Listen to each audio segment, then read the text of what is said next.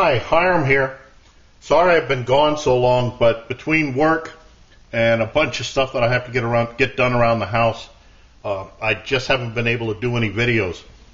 The stuff I've been doing around the house, I am making a video on because there's a bunch of stuff I learned with that. But anyway, a couple of weeks ago, I watched a video by Steve over at FireboxStove's where he tested to see if Sterno would work in the firebox.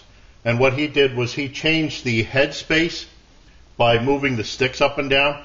He found out that if you put the Sterno down so that there was about an inch or so of headspace between this and the pot, that it worked much faster. It worked better. It reminded me of a video I made a couple of years ago, back in 2011, I think, where I'll put a link down below to Steve's video and to the video I'm referring to here. But I had bought this Sterno Speed cook stove off eBay, and it came with a heat intensifier. I thought, that's interesting. I hadn't seen those before. So anyway, I bought it, and this is what the intensifier looked like. I'll put a larger picture up here so you can see a photo of it. But it's just a ring with a couple of legs cut out, and then this handle so that you can put it on top of the Sterno, just like so. It works on the large can or the small can because the opening is just about the same. What this does is, this is an interesting thing, that it helps the airflow into the Sterno can. It's a lot like if you have these big candles. My wife loves these things. But as the candle burns and it goes down and down into the bottle, the flames tend to flicker and soot up and stuff. So what you have is boy, has that got smell to it. What you can get is these things. They're like a ring that goes on the top. This isn't for this candle, it's for a bigger candle, but it works the same. The wick for the candle is in the middle, basically. So you put this ring on top. The heat from the wick comes up through this, heating it up, as hot air rises and all that. So as the hot air rises in this, cooler air with oxygen in it sink down in through these side holes. So as the heat comes up here, dragging the air, other air comes down through the outside holes and lets you burn better. Christmas cupcake, huh? All right. So this intensifier kind of works like this.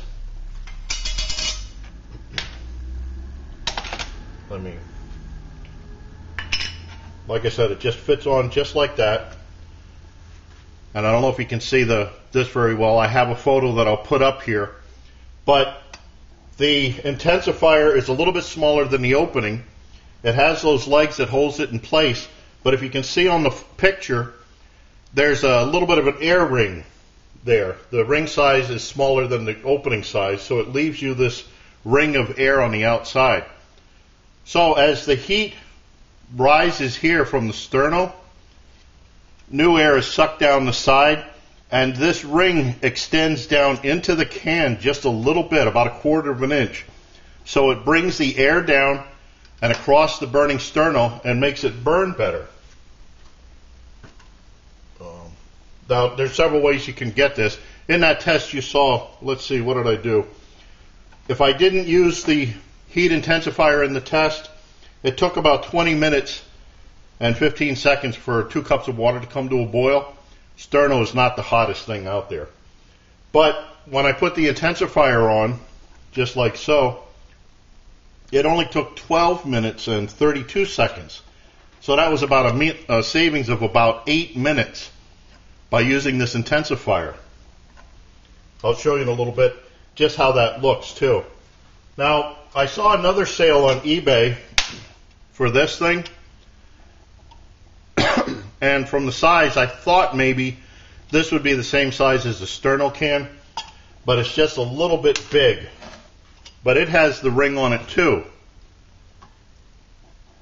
This was supposed to have come with asbestos, and because we don't like asbestos in this country, they sent it without.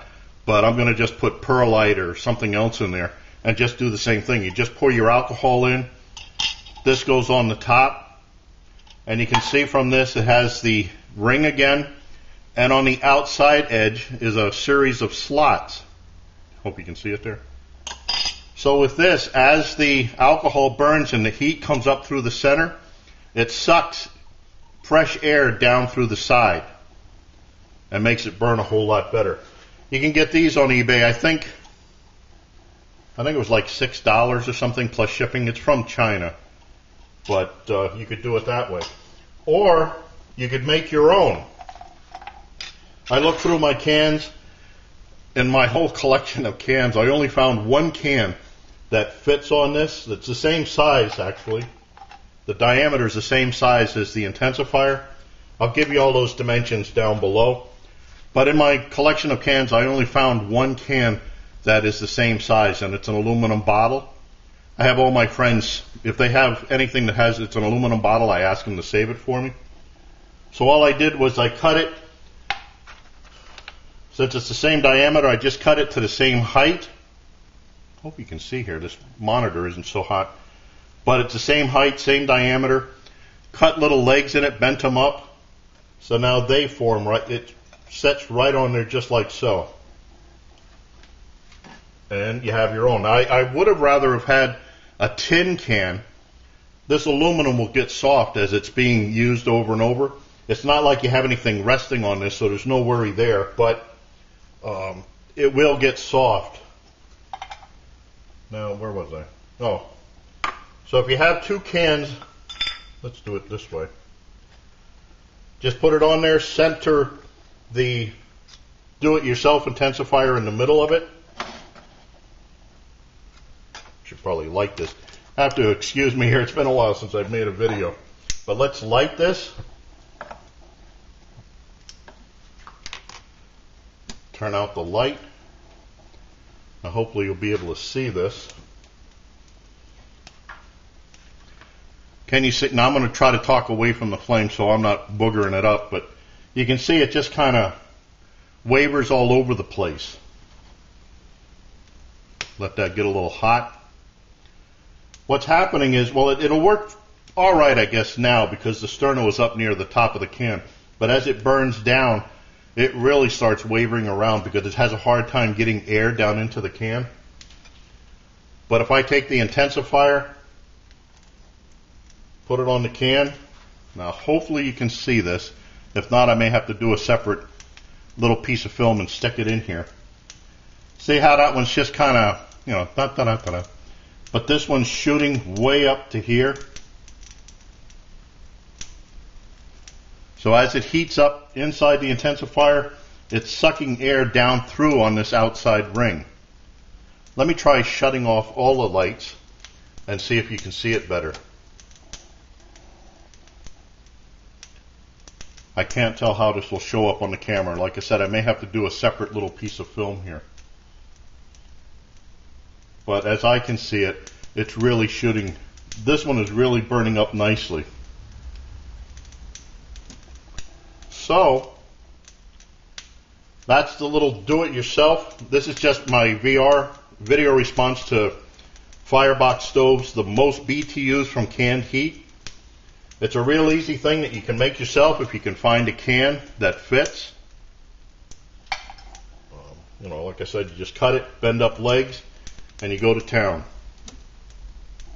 Yeah, see, this is still, it's still just wobbling all over the place, whereas this is a nice, tall, single jet flame. I'm kind of boogering it around a little bit because of my talking here, but. So, I thank Steve from FireboxStove for showing us that you can use sterno in his stove. I thank you for watching. I look forward to your input, questions, remarks, helpful suggestions, and as always, watch for my buddy Max. Bye now.